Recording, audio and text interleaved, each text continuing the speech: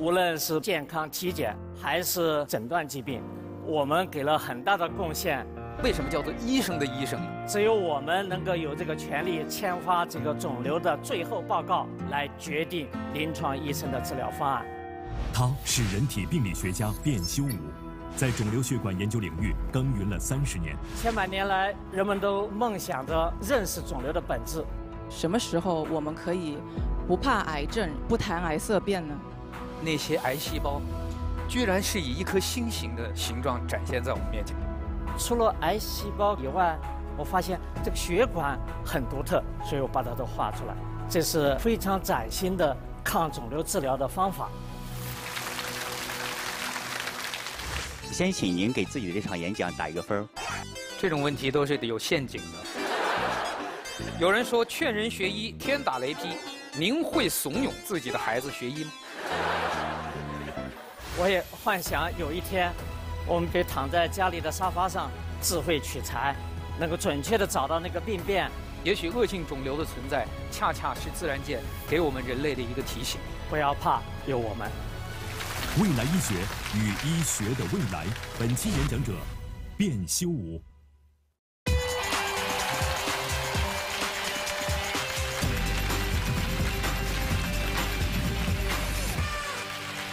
各位好，欢迎收看中国电视荧屏上首个电视青年公开课开讲了，我是主持人撒贝宁，欢迎各位。云南白药气血康植物补益改善神倦乏力，感谢云南白药气血康口服液对本节目的大力支持。大家都知道，医学关乎着全人类一个共同的福祉和我们的终极目标，那就是所有人的健康。今天请到现场来给我们开讲的也是一位医生，但是你到医院去，你挂不了他的号，而且你平时不管是什么样的病，你见不到他本人。他们在医院是一个非常特别的一群神秘的人物。今天我们请来的就是这个神秘群体中的一位顶尖的专家，他和他的团队一起通过几十年的奋斗，攻克了世界医学的难题。掌声有请我们今天的开讲嘉宾，中国科学院院士、人体病理学家卞修武，有请。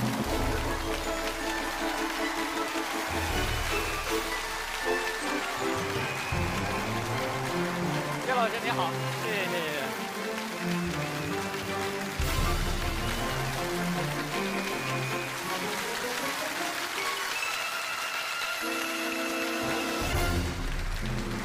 谢谢各位，请坐。刚才我跟大家说了，您在医院工作的岗位非常特别，您这个岗位平时是不跟病人见面？见得少，见得少，所以那您给大家揭晓，您这个岗位是什么样的岗位？那我再问一下，你到医院去体检、化验，可能还要去做 X 光检查、CT 检查、磁共振，还可能会做胃镜等等。我天，这什么样的体检呢？是套餐很全面。还有一种情况，就做内镜，插进去，然后取一块小的组织。你们知不知道这个组织送哪去了？就送到您那儿去了。对，我们给了正确的诊断之后，把这个报告单交给胃镜室、内镜室，然后他们把这个结果写在综合的诊断上。所以，无论是病人去诊断疾病，还是你健康体检，最后的结果，我们给了很大的贡献，但是你们不知道。大家如果看过一部很早的小说，1959年，我记得加拿大出版的一部小说叫《最后诊断》（Final Diagnosis）。它讲的就是在医院里发生的故事。我记得有一句话：当你进入医院，虽然你遇不到它，但是比其他任何部门，它对病人最后的影响最大。这就是病理科和病理科的医生。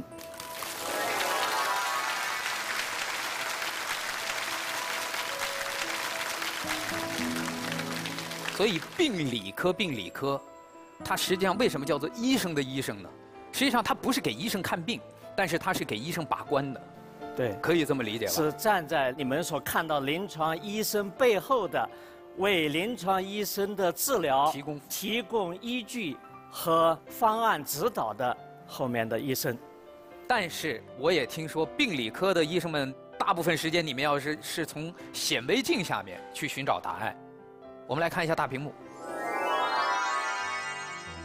PS 技术很发达，但是这是真实的，这是癌细胞团。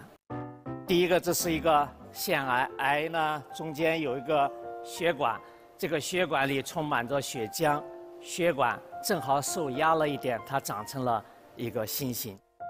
那么第二个也是一个癌巢，也形成了一个心形。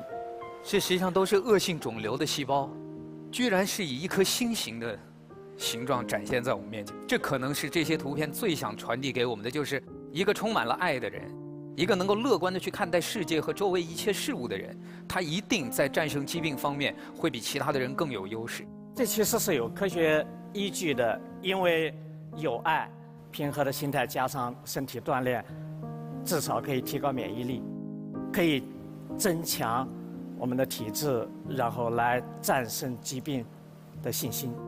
用我们的爱，用我们的坚守和努力和乐观去战胜它们。这是我们的良好愿望。不过，人类正在这条道路上不断地前行。在过去几十年当中，您和您的同事也是在朝着一个目标不断地前进，并且取得了重大的进展和突破。那么今天有请卞院士跟我们分享一下您的医学世界和您未来医学的样子。谢谢。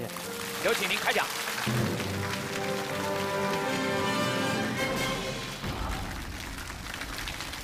大家可以想象这么一个情景：你带着你可爱的家人到医院去体检，如果通过种种的体检，医生告诉你，你不仅没有病，而且没有病的风险，你会想起一首歌《最浪漫的事》，然后你带着心爱的人朝着家的方向一直向前，这多浪漫呢！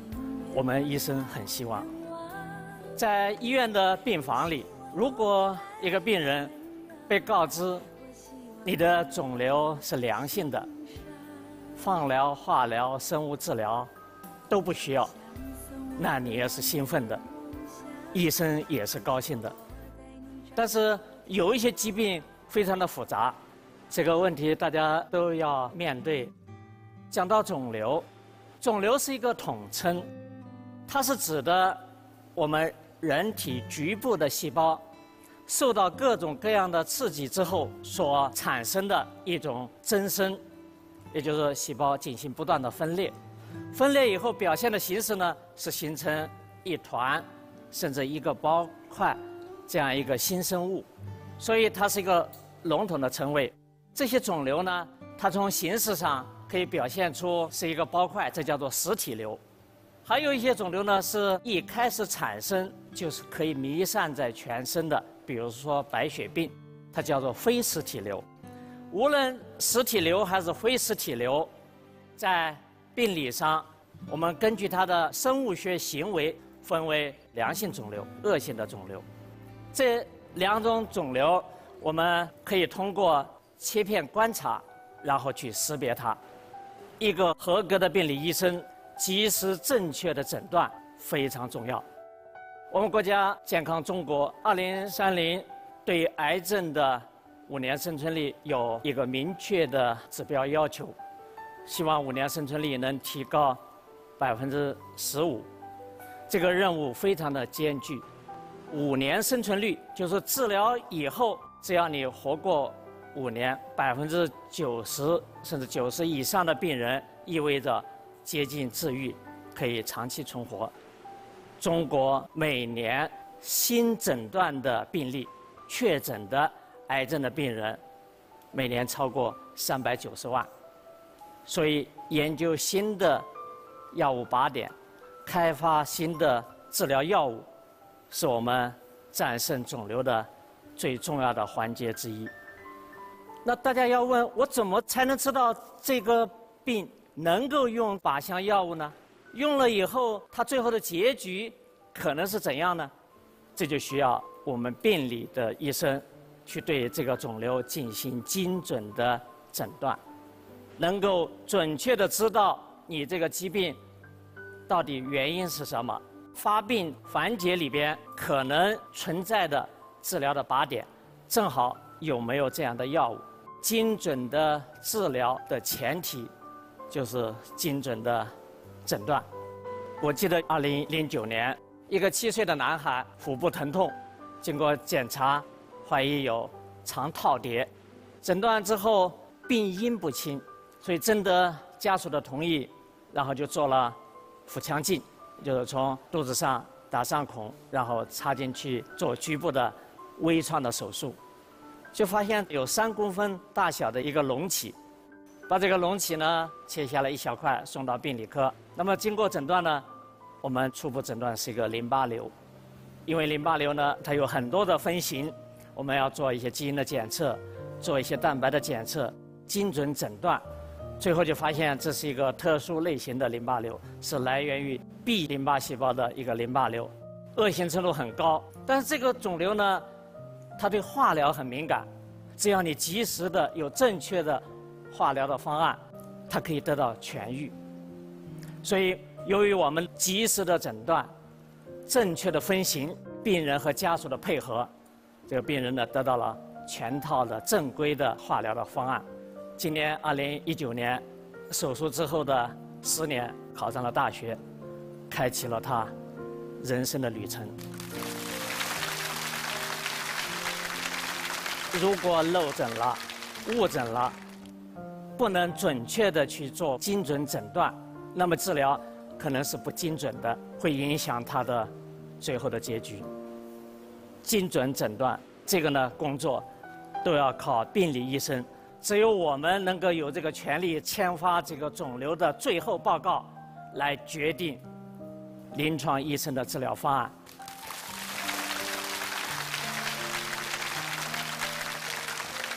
想到学医的初心，我从小呢就梦想着当一名医生。大学在选择专业的时候，我毫不犹豫的就选择了病理专业，因为没有哪个医学的专业能够那么充分的去运用基础医学的知识，指导临床医学的发展。上了研究生就面临着要选题，你做什么研究方向，解决什么科学问题。我们病理学科在全世界最有名的是烧伤医学，我就想，烧伤病理我们前人和同门们已经做得很好，那么面临的我们国家的另外的问题，比如说癌症，我们病理上能做什么？我们诊断上能做什么研究？能指导临床，指导药物研发，能做什么？我的课题选择做肿瘤。肿瘤是人类要战胜攻克的最大的难题。千百年来，人们都梦想着认识肿瘤的本质。100多年以来，人们也都想找肿瘤里边的种子。80年代的后期，脑科学被认为是未来的一个重要方向，所以我就选择了做脑肿瘤病理。脑肿瘤里边最常见的原发性的肿瘤是一种叫做恶性胶质细胞瘤的这样一个肿瘤。那时候还没有电子化，我就把过去10几年的所有的脑肿瘤的切片，去把一份一份的病例找到，然后一个一个看，每看的一个病例，每一张切片，我都画了图。我跟我的团队一共看了5万多例癌症病人里边的血管。因为过去100多年诊断癌症主要看癌细胞，都认为癌细胞是罪魁祸首，治疗也是要杀死它。除了看癌细胞以外，我发现这个血管很独特，所以我把它都画出来。最后，在大家认为没有规律的肿瘤的血管，我把它归纳出至少有8大类。因为肿瘤要生长就需要营养，这是很普通的道理。于是，在1971年，美国哈佛大学医学院佛曼教授就提出了一个理论和设想：肿瘤的生长和转移要依赖新生的这个血管。由此可以推论，如果能够抑制这个血管的生长，就可能是一个非常崭新的抗肿瘤治疗的方法。当时提出以后，没有受到人们的重视，直到上世纪90年代后期，当人们对于针对癌细胞的治疗不能发挥理想的治疗效果的时候，人们就想起，针对癌细胞以外的血管会不会有效呢？人们预测抗血管生成治疗是一个非常重要的战胜甚至消灭癌症的一个方法。2002年访问美国的国立卫生研究院，在期间我就去拜访了佛曼教授，我跟他讲我做病理所看到的血管世界。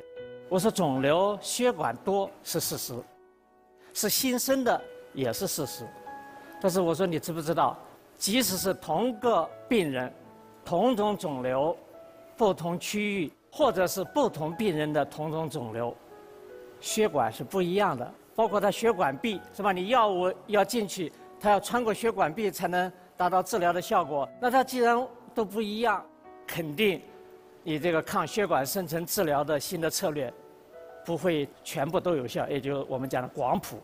他觉得也有道理，他说：“那你能不能在这做研究？”我说：“我要回国的。”然后我们就针对肿瘤里边血管哪些成分不一样，为什么不一样，来源是什么，治疗上有什么意义，开展了系列的研究，然后提出了肿瘤在构筑成分上、表现形式上有什么不同，让这种不同指导治疗策略。而这8大类的形态，我们给它起名叫肿瘤血管构筑表型。我们课题组直接把它用到了诊断，这是其他研究机构和国际上常规肿瘤诊断所没有用的，这是我们自己的首次的提出和发现。所以我们做的这部分工作就是怎么来从血管的角度精准诊断，指导个体化的用药，是一个非常崭新的抗肿瘤治疗的方法。那么后来在血管的周围，我们就发现了一群非常特别的细胞。这些细胞看起来个子很小、很幼稚，不像成熟的细胞那样，也不像其他的癌细胞那样的标记。我们把这些细胞分离出来，证明呢，它是一种具有干细胞特性的，但是又是肿瘤细胞。我们把它们认定这是胶质瘤干细胞，可以说它是罪魁祸首。那么怎么去认识这些肿瘤，在切片上把它认出来呢？认出来以后，我们知道它多少，不就可以预测这个病人化疗、放疗有没有效吗？病人最后的预后、最后的结局好不好？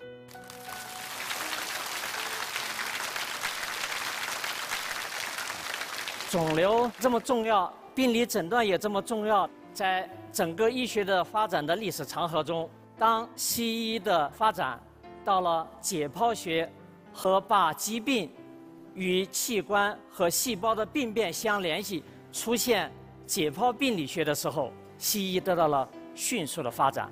没有器官病理学、细胞病理学和后来的超微病理、分支病理等等，就没有现代医学的产生、进步和今后的发展。病理乃医学之本，有了病理，才有了医学。那么，作为这样一个古老的学科，未来怎么发展？是不是还一直停留在肉眼观察，我们去闻，然后显微镜下看，做一点分子的检测呢？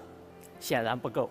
所以呢，我还提出了一个观点，就是肿瘤和其他疾病都有个病理表型图，这是我最先提出的，就是我们诊断疾病既不能很古老的只用眼和显微镜，也不能跳过这一块只用基因检测和分子检测，应该把它们都连在一起，跟临床结合，从整合的角度去来分析判断这个肿瘤是什么，治疗应该怎么去确定方案。未来的病理学，我们希望能够更多的把前人的智慧数字化、标准化，然后通过人工智能，通过一些生物信息的分析，能够让诊断更加准确，信息更加共享，能够让疾病得到更好的治疗。我也幻想有一天，我们病理医生可以躺在家里的沙发上，可以坐在高铁上，可以在飞机上，然后想象着或者控制着远方的一个手术标准的智慧取材，能够准确地找到那个病变，然后去指导它，然后扫描出来的数字化病理能够与云端的全世界的同类的疾病去比较，然后得出一个几乎完美的诊断。希望那一天能够到来。谢谢大家。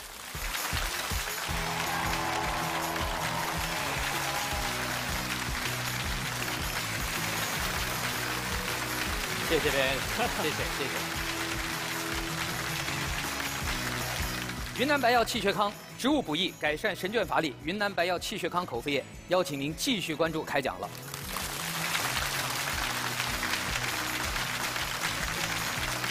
谢谢大家，请坐。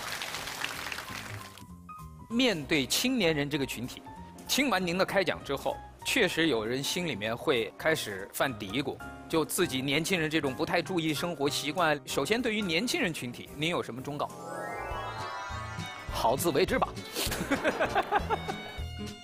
养成良好的生活习惯，远离不良的生活方式，相信社会和医疗，有病及时看，有病要有积极的心态。你想长寿，难免会有疾病，不要怕，有我们。最后这一句听完最踏实，不要怕，有我们。我觉得这可能就是大家在面对健康问题的时候听到的最让我们踏实的一句话。也正是因为我们身边有这样一个群体，才让我们在面对疾病的时候，感觉不是自己一个人势单力薄的去斗争。所以我觉得大家应该更踏实的去面对自己的人生。接下来是现场观众的几个问题，这个观众是冒了极大的风险问这个问题。有人说劝人学医，天打雷劈。我就想问你是从哪儿听到的啊？劝人学医，天打雷劈。那我问你，万一哪天真要是被雷劈了，连医生都没有，你怎么办？哎呀，请问卞老师，您会怂恿，他打了一个引号啊，怂恿自己的孩子学医吗？我小孩高中毕业以后，我是希望他学医，但是呢，他又犹豫。我说你犹豫什么？他说我看到责任太大，对，我怕我如果粗心，造成病人死亡。我听了这句话，我就偷偷的电话给他的班主任打电话。他说这说明不是他没有责任心，是因为太有责任心了，所以他担心，所以应该鼓励他学。在填志愿的时候，他仍然还是有一些犹豫，我坚决让他动员他，诱导他学医。因为我跟他讲的没有第二个选择，然后最后他似乎也下了决心，但是一脚把那个凳子踢了很远，那是我们俩大概到目前为止最冲突的一次。所以他当时还不是完全的对能说服自己，然后就是在电脑上填了志愿，我上去一看，5个志愿全部写的是医学。现在他念到几年级了？在读博士。医学博士。对。后来我说你当时为什么担心不学医？他说如果有很好的表现，人家会怀疑是沾你的光。如果我学的不好，会跟你丢人。哎，我觉得他不是拒绝医学，他只是担心一种对心理你的影响，他怕学得太好，万一光环盖过了你怎么办？接下来时间我们交给6位青年代表。卞老师您好，听了您的讲座，我的触动很大。先请您给自己的这场演讲打一个分，满分100分的话，您会打多少？这种问题都是有陷阱的。75吗？您如果说75，他肯定接下来问，那25分您扣在哪儿呢？对吧？您要是打75，那真的25分你会扣在哪儿？你看，我之前没跟他交流过。这个上台之前，一直我在讲，我的最大的弱势就是表达。3岁以前在老家，人家邻居还在说：“哎呀，这小孩3岁以前您都记得？”因为那很刺激我。那个邻居很好心的问我，他说：“这小孩还很可爱，就会不会是哑巴？因为他很少听到我说话。”哦，就您3岁的时候都没怎么开口说话。然后我硕士研究生毕业就留在病理教研室，要当老师，所以我的导师就说：“修武很好，就是1年听不到他说几句话，所以表达是我最大的弱势，语言表达不完美，然后现场互动启发和幽默不足，这足以扣25分了。”我估计他马上就该说了，您找出这么多问题才扣25分呢。而且形象不好。哦，那这个我们不承认，这个我们不承认。你不知道，我讲至少有功能上的缺陷。做科研还是很辛苦的，做生物学、医学的科研，跟首页带研究生的呢，也要陪着他们一起，去努力。其中有2次，就发生了面神经炎，俗称就是面瘫。第1次呢是这边，所以嘴巴要歪。还好后来又得了1次，这边，所以几乎对称了。您还说幽默不足，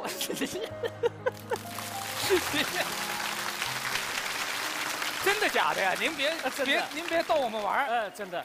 这个我们到时候这传出去以后，人家该说了，医学专家说，治疗面瘫的最好方法就是对面再得1次，你就把他拽回来了，2侧呀。对呀，对。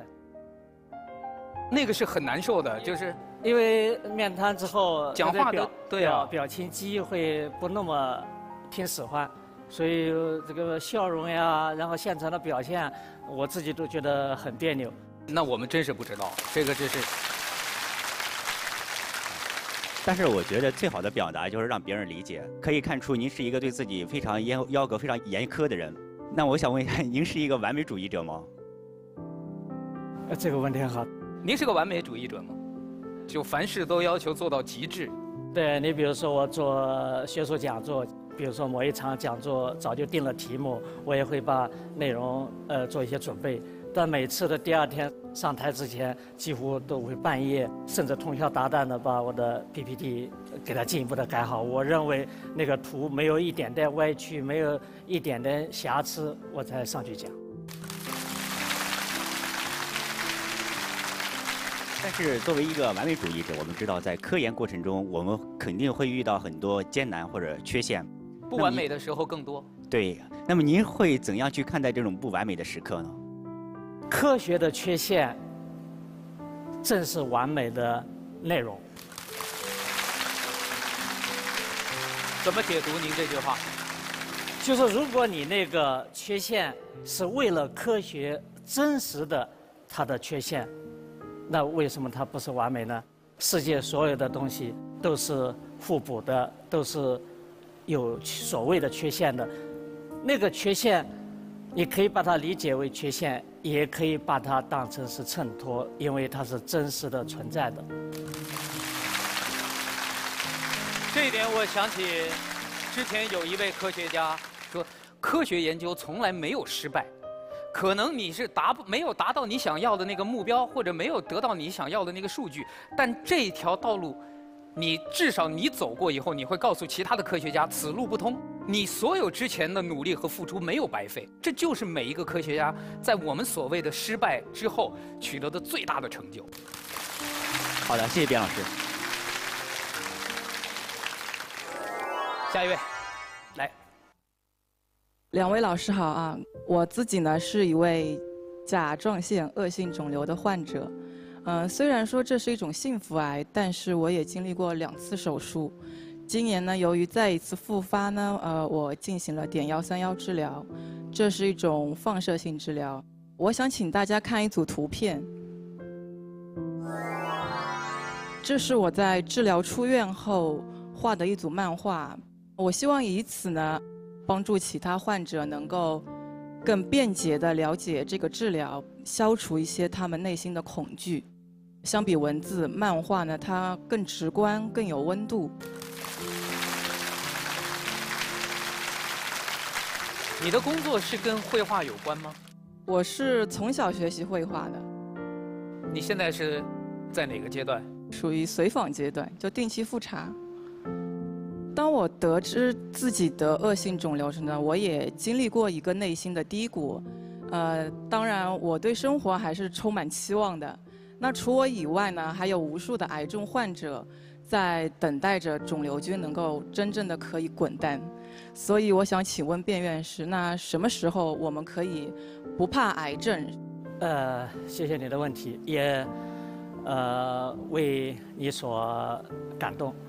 谢谢。如果说什么时候我们不用谈癌色变，其实现在就可以。我们可以把癌症当成我们人类健康生活和进化过程中一个不可逾越或者避免的阶段也好，这个伴随的东西也好，不就可以了吗？这是第一。第二，很多的癌症可以早期发现，只要早期发现，治疗的效果很好。第三，越来越多的药有针对性的，也就是靶向治疗的，还有综合治疗，包括免疫治疗在内。你比如说，甲状腺癌最常见的是乳头状癌，我就是。乳头状癌90%以上，它的预后都非常好，甚至可以不做手术，手术以后不做其他的辅助治疗。所以你的心态非常好，你得的这个癌也的预后也很好，我觉得你可以完全把它忘记。也希望你能像你自己画的那个漫画，最后那张图片，戴着小帽子坐在美丽的大山脚下，去做着自己喜欢的事儿。我会的。对，继续保持着这样乐观的心态。来，下一位。夏老师好，卞老师好。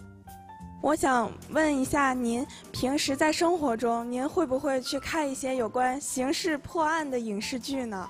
这个问题从哪儿来的呀？其实从小的时候很喜欢看那些侦查的呀，从战争片一直到地下的那些影片，后面也想看，时间就不多了。我是一个大3的学生，从小呢我就很胆小、很害羞，但是我爱看就像《重案6组》，然后《大宋提刑官》这种破案的剧，然后我的梦想就是成为一个警察。我考上了公安大学，但是现在我还是很胆小。一个胆小害羞的警察。公安大学什么专业？刑事科学技术。哇，我跟你讲，我们上大学的时候，我念法律系嘛。法医课那本教材，我们都不敢摆在枕头边儿，就看上面睡觉。那你要是胆小啊、害羞啊，你就放一本。不是，跟你学的这个专业，你可能真的未来是要接触现场的哟。我这个专业要求我们根据犯罪现场遗留的痕迹物证，逆推犯罪过程，重建犯罪现场。所以很多时候我们是要开动脑筋去联想各种可能。我好奇您在研究过程中，您会不会也有一些脑洞大开的瞬间呢？大家做肿瘤的诊断都使劲的看那个癌细胞。那当我看到很多的时候，然后就会发现，哎呦，这里边除了肿瘤细胞以外，还有另外一个世界，我们把它叫做微环境，对吧？就像人一样，坐在这样一个屋子里，其实人是一方面，更多的是周围的东西。如果把所有的环境的东西都去除了，在一个荒郊野外，这个现场氛围就没有了。所以我看到那么多的血管，为什么这个血管会不一样？跟治疗有没有关系？所以一下就提出了自己的想象。国外研究出了针对血管的药，为什么又没有效？因为他就没有考虑原来血管还不一样，他没有看我们病理上给他描述的这个人的血管跟另一个人血管有不同。我们之间的职业有一点非常的相似，就是要看到证据才认可。凭想象，再可能没有证据，我们不会下那个诊断。您可以在研究的过程中脑洞大开到什么程度都行，做什么样的推理都行，但是最终要拿出证据才能有明确的结论。所以寻找证据的过程，可能是未来你也要面对的一个非常艰难的过程。谢谢卞老师，我以后一定多多向您学习。下一位。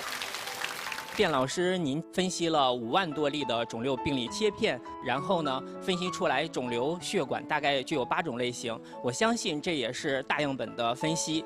我是一名从事计算机行业的工程师，从事着农业农村信息化的行业。那么我们国家呢，就在建设着国家级的作物的种质库。那么这个种质库建成之后呢，大概能容纳150万份的种质资源，就是种子的数据库。对，这个是收集有用的遗传的这种种子资源，方便相关的专家进行杂交育种分析。那么今天卞老师您也介绍，就是每年新诊断的肿瘤患者大概有390万。那么如何把这些诊断的切片这些资料保存下来？那么我们国家有没有这样的一个方向来建设国家级的病理的这样的一个数据库或者信息库？非常好的问题。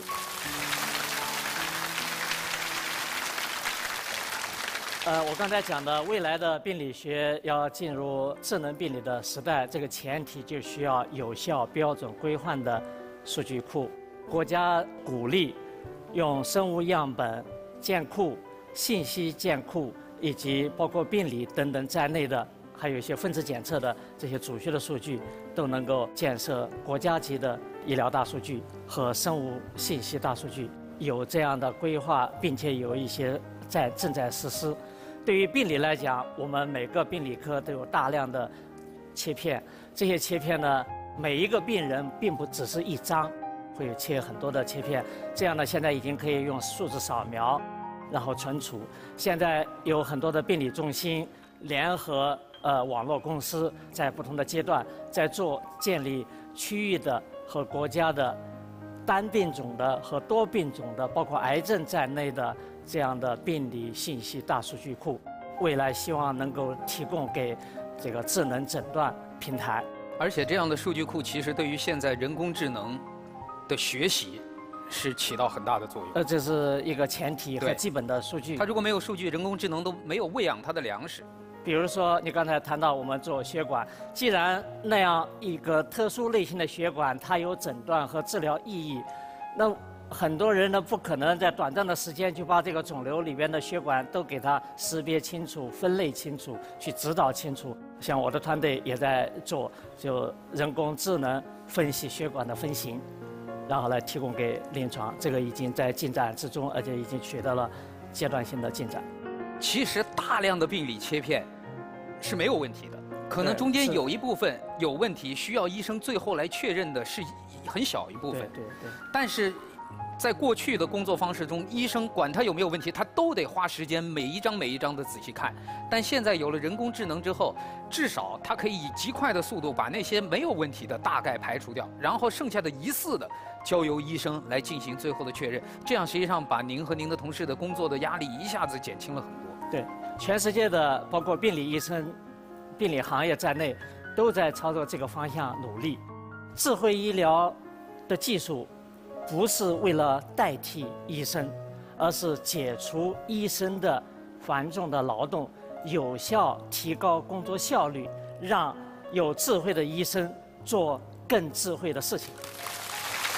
谢谢卞老师。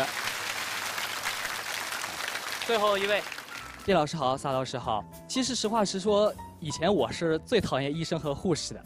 为什么？因为我小的时候身体不太好，经常看医生，然后检查打针啊，所以我觉得挺可怕的。后来直到10几岁的时候呢，我做过一次手术，医院的医生啊、大哥哥大姐姐陪我，他们陪我做检查，陪我玩儿。从那之后我就觉得，这个职业其实还是挺可爱的。后来呢，因为我家里我的几个非常近的亲属也是相继得了恶性肿瘤，后来去世了。那个时候开始，我就坚定了一个志愿，我一定要成为一名医生。直到今年，我也顺利的从医学院毕业，成为了一名临床医生。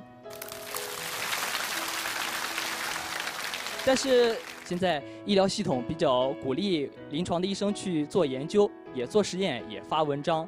但是在我看来，我觉得做一个临床的医生，更多的要关注病人；做科研的医生，更多的去关注科研。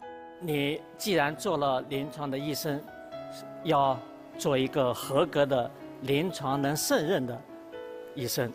临床的行医的技术跟科学研究其实并不矛盾，只是研究的对象、研究的材料、你的目标，最后要得的结论不要偏重于太基础，因为你的面前是临床数据。当你有了一定的临床经验之后，你会发现有一些现象、有一些结局跟书上不一样。你会越来积累越多这样的问题，去找到线索，去获得证据。所以做临床医生，你如果不写出来，这个经验就不能传播。经验不等于学术，经验不证明不等于它正确。谢谢卞老师。但是我想问一下，你现在是哪个科室？本节目由金鸿魔法冰箱赞助播出，金鸿冰箱给你健康。是哪个科室？呼吸科。是在大城市的大医院吗？对的。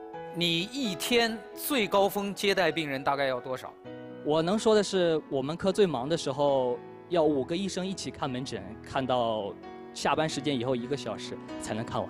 可以设想一下，当他们一天终于把最后一个病人看完了，他们回到家里脱下那身白大褂的，我觉得可能整个人就瘫软如泥，恨不得是那样一种状态。再让他拿出精力和精神，晚上再挑灯夜战，再去写论文，再去搞研究，我觉得会不会？中国主要需要的是有能力、有水平的临床性的大夫，还有一部分有了这样的经验，他需要传播，需要交流，需要去教育。所以从这个角度，最基本的是要做合格的医生，然后在此基础上再去增加学术的分量。能不能增加这部分的分量，增加到什么程度，因人而异，因你的单位的需求以及自己的愿望而定。将来国家的评估体系也正在朝着这方面的引导，有利于就是个性其责、个性化的发展。我相信这种困惑可能会很快过去的。谢谢卞老师的鼓励。我觉得今天这场开讲听完，也许恶性肿瘤的存在，恰恰是自然界给我们人类的一个提醒。之前我听过一个说法，说这个世界上最动听的话是什么？就是病理科的大夫拿着你的报告跟你说，报告出来了啊，没事儿。良心的。我在想，这是一个良好的愿望，但是有这样的病理科的专家和他的团队，他们在为今后某一天，即便有事儿，以那个时候的医疗技术，以未来我们能够取得的成就，有事儿也别怕，天上飘来5个字儿，那都不是事儿。相信那一天一定会到来。感谢卞院士给我们带来的精彩开讲，下一期开讲，再见。